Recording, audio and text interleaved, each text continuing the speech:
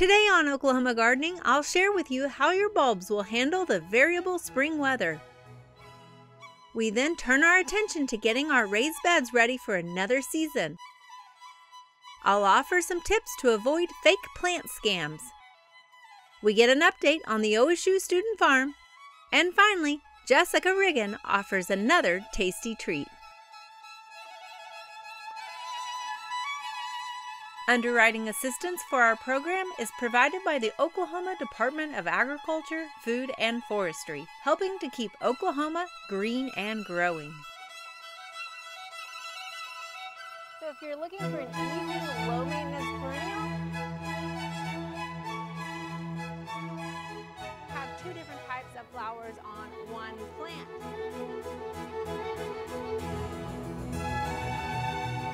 Capsaicinoids that gives the pepper its heat.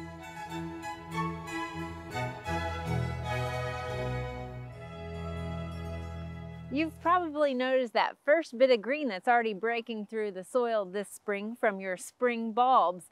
And while we're not out of winter yet, there's really not too much concern about that green foliage that's breaking through at this point. Especially if the bulbs are on a south-facing or southwest side of your house. A lot of times they will break sooner because of the extra warmth that they're getting. Now, what you're seeing is coming up really is more of the vegetative foliage. And while we still might have some cold temperatures, there can be some burning that happens from those cold temperatures on those leaves that are coming up. You can see here some of our tips have turned brown. But you're still going to have your flower buds because most of the buds are still below the ground. Therefore, they're insulated by that soil.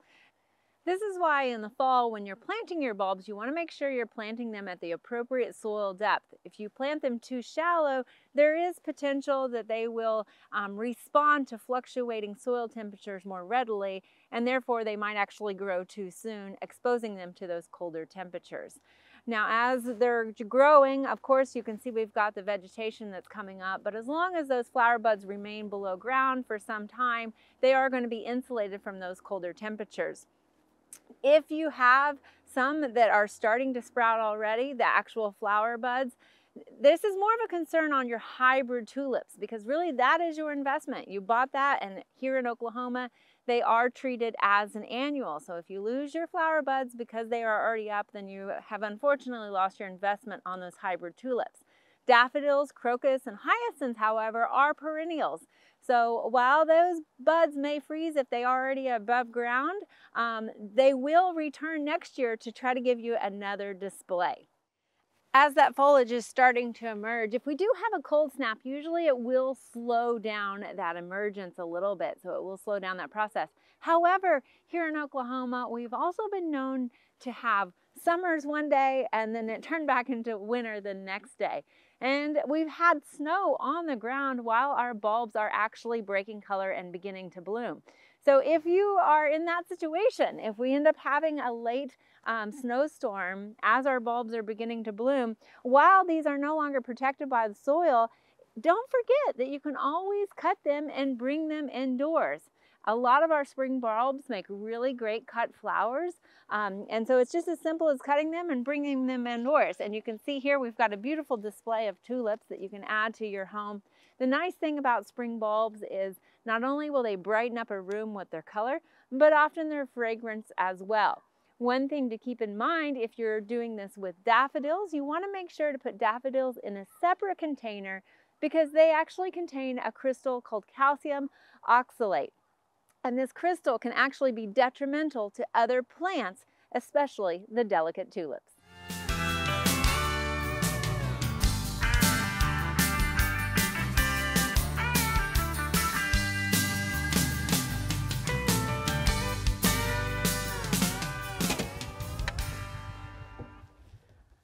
It's time to start getting our garden beds ready for planting. And we've got some cool season transplants we're going to be planting, and also, of course, our warm season plants as we get closer to April. But before we get any planting done, we need to make sure that our beds are ready. So today we're going to talk about making sure that our beds are ready and how to do that. Over the years, we've built a lot of raised beds, and I love raised beds for multiple reasons, including the fact that they elevate the planting so that you don't have to bend or stoop over so much, but also it allows you to kind of control the soil or the planting media that you put into your raised bed. Now, the problem with that is you have to get a lot of materials depending on how tall your raised bed is. And as you've probably seen over the years, I've been a big proponent of incorporating a lot of garden debris into your raised bed, especially on that initial bottom layer before you add about 6 to 8 inches of soil or potting soil, depending on your condition, what you're adding in. So the thing is though, when you add this material, right, it decomposes, and that's on purpose. It's supposed to. That actually adds beneficial organic matter into the soil and the raised bed that you're creating. Now the problem with that is over the years you can see that our soil level has fallen and shrunken down as that organic matter has decomposed. So it's that time of year, we're getting our gardens ready, and so we need to evaluate what we need to do with some of these. Now the first thing you need to do, of course, is take out any irrigation that you might have so we don't bury our irrigation lines. But then the next thing is consider whether it's worth adding more organic matter. So we're going to add a few more leaves. Again, this is just stuff that we've collected around the garden as we're cleaning up. And we can probably get a few more buckets of this and add in. And this is just going to be volume and space filler in this. The really critical component that we're going to add and really allow those plants to grow in is a nice mix of topsoil and compost. So we are using some topsoil in this because it is a larger raised bed. On containers and some of our elevated tables, we're only going to use potting soil really because we want to make sure that it does continue to have good drainage. So you can see I've got a good amount in there, and what I'm going to do is just sort of work this in because otherwise we've really got different layers. So we've got some soil obviously underneath here. We're just going to kind of turn this over a little bit, and then I will proceed with adding some more topsoil and compost on top of it to finish off the level.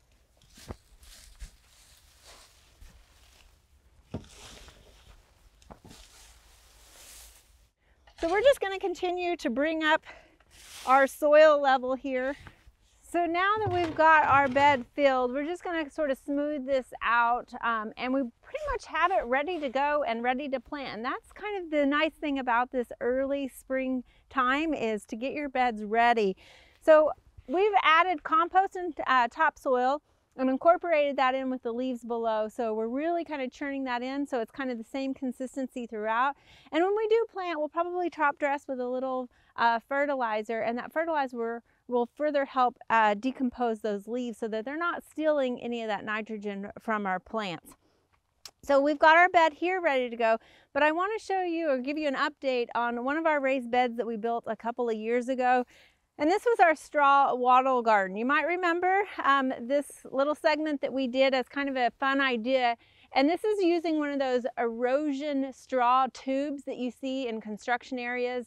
They're about $45, and it was kind of an easy proposal to make a raised bed. Well, I want to give you an update in the fact that you'll probably only get maybe 2 growing seasons out of this. So you can see here the material that held the straw wattle. And so this is the straw. It of course is going to decompose, and that's what it should do. But this sort of leaves this plastic in your garden bed, and it's no longer holding up the edges. So it's nice that we put these pavers down as a perimeter. We can still utilize this, but I'm going to go ahead and pull up this plastic, and then again we will add more soil to this bed also.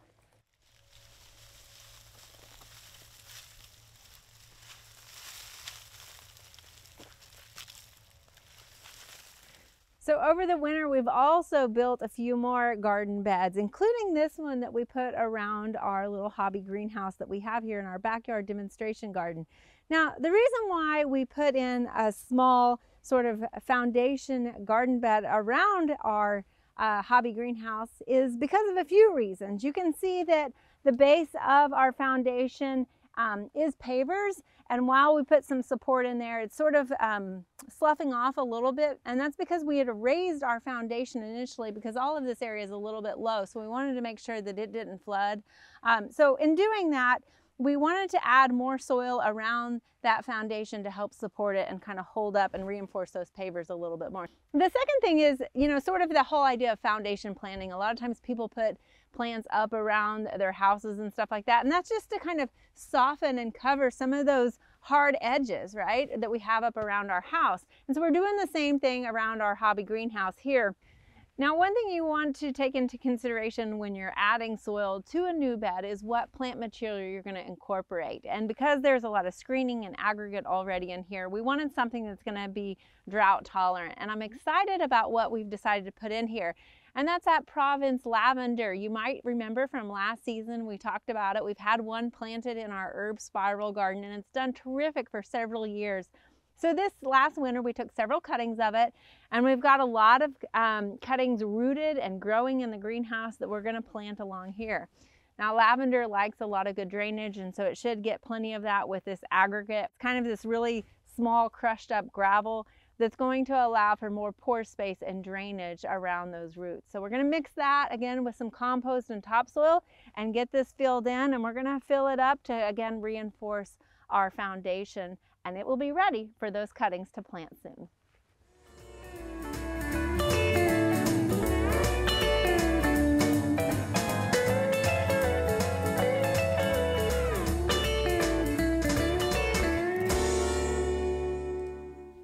Did you know in 2021, 18 million Americans started gardening, and on average they spent about $500 on garden-related items that year. This is big business. In fact, it led up to about a $48 billion industry nationally. Now, just like you, I am excited every year when we get the catalogs and all the seed catalogs to find out what new plants are available. But also, everybody knows spring is the gardening season. And unfortunately, there can be a lot of gimmicks, especially on the internet. So as you're looking for your seeds, be mindful of this. And one easy way to find out whether it's a gimmick or not is just simply follow up with a more thorough internet search. Search on the internet as to what that plant is and if it is available at multiple vendors. A lot of times you might find that some of these gimmicks are only available at one website, or they're available at like a crafting website, which means that they're probably not a legitimate plant. If it is a true legitimate plant, you'll often find that they are available at multiple vendors, and several of those are often reputable nurseries that have been around for a long time. Recently, I've seen social media posts about a pink sunflower. Now, I'm not going to say that there is no such thing as a pink sunflower, but please look at the picture that they're trying to sell you. If you do a quick internet search for pink sunflower, the first thing that you should do is, again, look for that reputable vendor. Many seed companies like Johnny's and Burpee Gardens have been around for a long time. When you see the pink sunflowers that they are offering, they look a little more realistic and have shades of yellow and maroon. Now, these are real plants, while other companies are presenting pictures of hot pink and even purple sunflowers that are likely photoshopped pictures.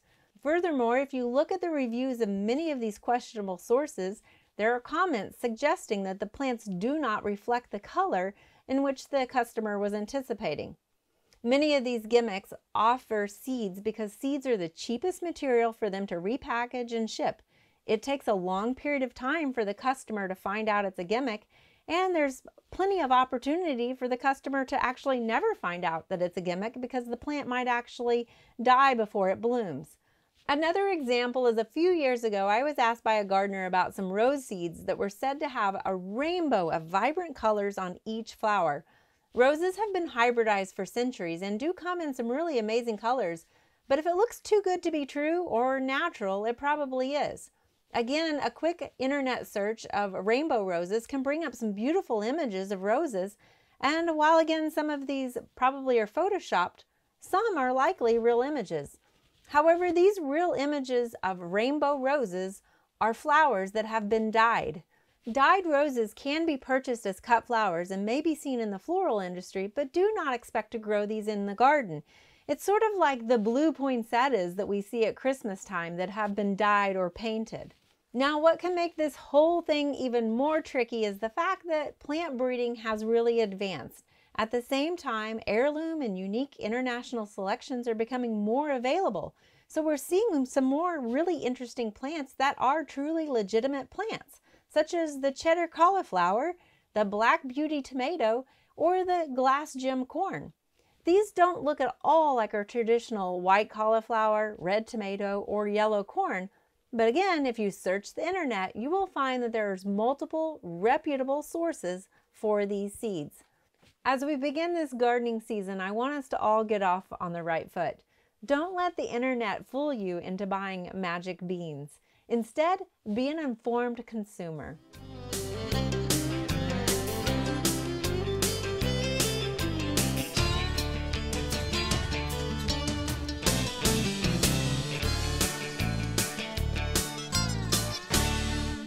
It's March and we're back out here at the new OSU Student Farm. And as you can see, a lot's happened in the last month. Joining me today is Matt Beartrack, who is one of the managers of the Student Farm.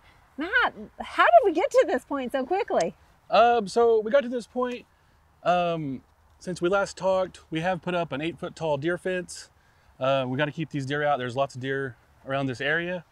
And since we last talked, we were fortunate enough to have Great Plains Kubota donate a tractor and a Land Pride tiller to us. Mm-hmm. So 2 big expensive items that are necessary to make this all work. Right, so you've tilled in some of your cover crop and you're doing strip tilling. Tell me about that method. Yeah, we like to strip till just as a more of a conservation method, and really it plays into how we plant.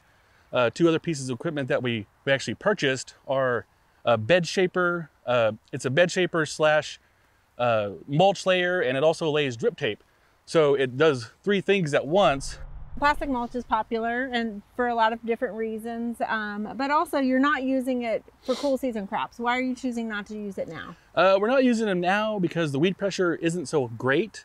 We will probably use it for our warm season crops. Okay. Tomatoes, peppers, okra, they really thrive under that, and it'll reduce that weed pressure and a lot of hand weeding, which we'll still hand weed these. And as you can see, these beds are raised row beds. Mm-hmm. And what that does, it does reduce the amount of weed pressure that we see. And it really helps if we get a lot of heavy spring rains, nothing will wash out. Okay. These will withstand. In 2019, when we had all those, when we had that flood here, we still had all of our beds, everything was just fine. But a lot of places got washed out. Right. For a homeowner, I mean, so these are raised beds. Yes. For a field sort of operation. Different than what maybe a backyard gardener might think of as a raised bed, but essentially the same thing, right? You're getting water on there, but you're also allowing for it to drain pretty rapidly. If drains and it really drains and holds water well. And since we have, buried irrigation, we're not wasting any water. Right. Everything is put exactly where it needs to be. And through our water, we also fertigate. So we actually add our nutrients through an injector, and it runs through our drip line right to where the plants need it. So we're not just fertilizing a whole space and just some plants with the grasses and everything. We're fertilizing right where it needs to go. Perfect. Well, I know you guys got a lot planted in no time, it seems like, and that's thanks to that transplanter planter machine. Tell me a little bit about it. Now that's one of the pieces of equipment we just got. It's brand new. It's very efficient. So basically, we have 2 seats, and we take all of our transplants, or the row we're going to plant, and that makes a hole. It irrigates the hole it has water, a water tank on top, so it drips water into the hole that you make. And then all the person that's riding has to do is put the plant in the ground and then squeeze it down, and it's planted. And you can keep going. It's super efficient. We planted about 2,500 plants in maybe 2 hours. Okay. And you've got a few more rows to go. You're planting cool season crops right now. Yep. And I say you, but really it's the students that are doing it, right? Myself and Linda, and then we have four students, a couple horticulture students and a couple non-horticulture students too. And they've been really helpful. It's made this so much easier. If we didn't have them, me and Linda would still be out here, on 2 rows. And then of course classes, I believe, are coming out to kind of participate and see some of this process as well. We have urban horticulture class, and we've actually had some environmental science kids and some other kids taking soil samples out here. So you're planting cool season crops. Tell me what some of the crops are that you're actually planting. So some of the crops we planted today, we have a few rows of cabbage, we have a few rows of broccoli and cauliflower. And next, tomorrow we're actually going to plant lettuce and onions and spinach. All right. And I assumed you hardened those off prior to planting them? Yes. They've been hardening off for about a week at the Greenhouse Learning Center. So basically they were in the greenhouse and we took them outside so they could get acclimated to the weather. And luckily we've had, pretty nice weather. And they are cool season, so they can take, down to freezing, which is good. I think we have some freezing temperatures coming up, but that's next week. And by then these should be strong enough to withstand any if it's a major freeze, we might have to come out here and cover them. But since it's just a light freeze, they should be able to take it. Yeah. Okay. Well, I know that's kind of always the touchy thing about when to plant cool season crops, and you got to take advantage when you can. Yep. But it's too early for warm season crops. Yeah, a little too early. You're already starting to think about that. You got them growing. Yeah, we've started peppers, and then we'll probably start tomatoes. This week.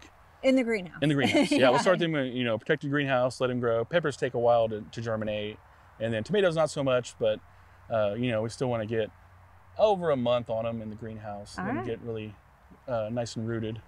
All right, well, Matt, thank you so much for the update, and we'll be back in April when it's time for tomatoes. All right, sounds good.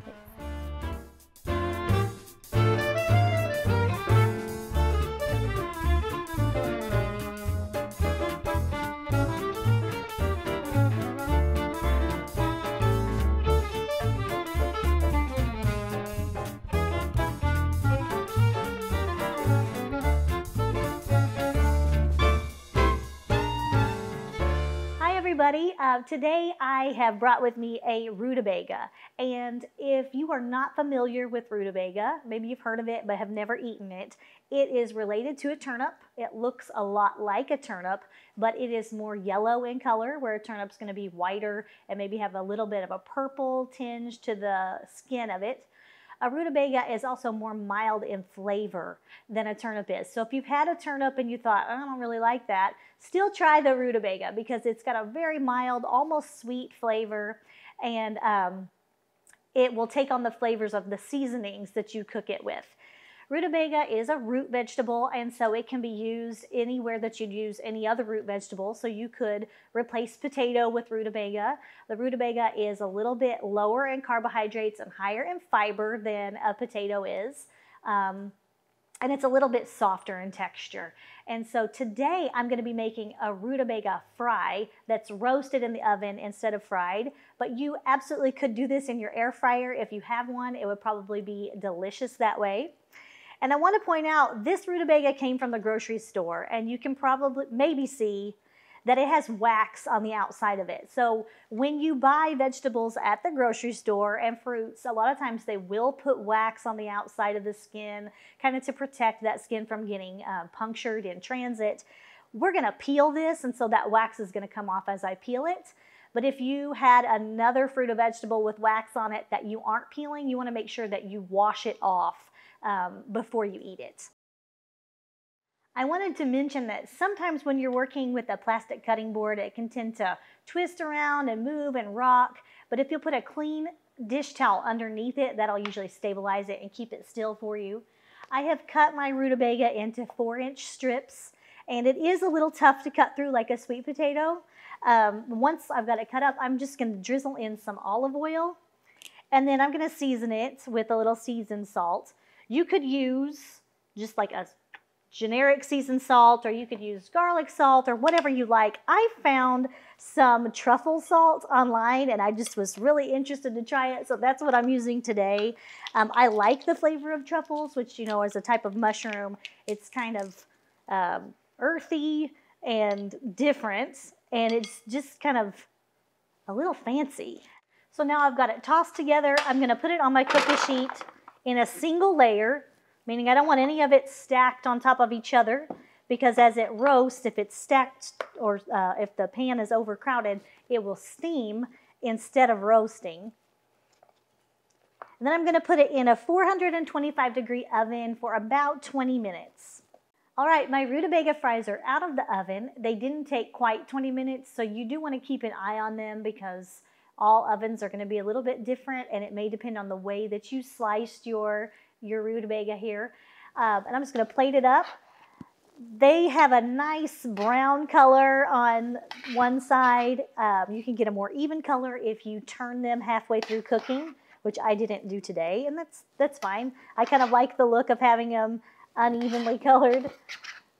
And these you can serve just like you would serve potato French fries with ketchup or whatever condiments you like. Serve them on the side of a hamburger or a steak, just whatever you're having for dinner. We'll garnish it with a little bit of parsley just to have something green on the plate. Here we are, roasted rutabaga fries. I hope you'll try it. There are a lot of great horticulture activities this time of year. Be sure and consider some of these events in the weeks ahead.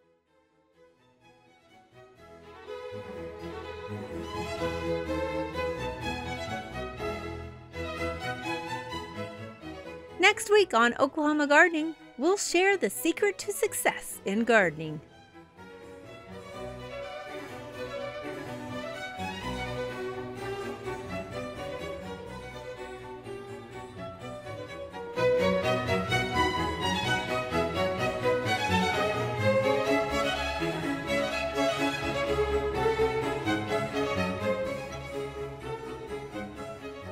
To find out more information about show topics as well as recipes, videos, articles, fact sheets, and other resources, including a directory of local extension offices, be sure to visit our website at oklahomagardening.okstate.edu. Join in on Facebook and Instagram. You can find this entire show and other recent shows as well as individual segments on our Oklahoma Gardening YouTube channel. Tune in to our OK Gardening Classics YouTube channel to watch segments from previous hosts.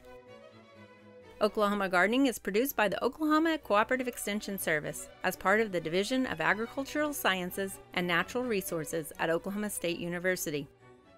The Botanic Garden at OSU is home to our studio gardens, and we encourage you to come visit this beautiful Stillwater gem. We would like to thank our generous underwriter, the Oklahoma Department of Agriculture, Food, and Forestry. Additional support is also provided by Greenleaf Nursery and the Garden Debut Plants, the Oklahoma Horticulture Society, the Tulsa Garden Club, and the Tulsa Garden Center.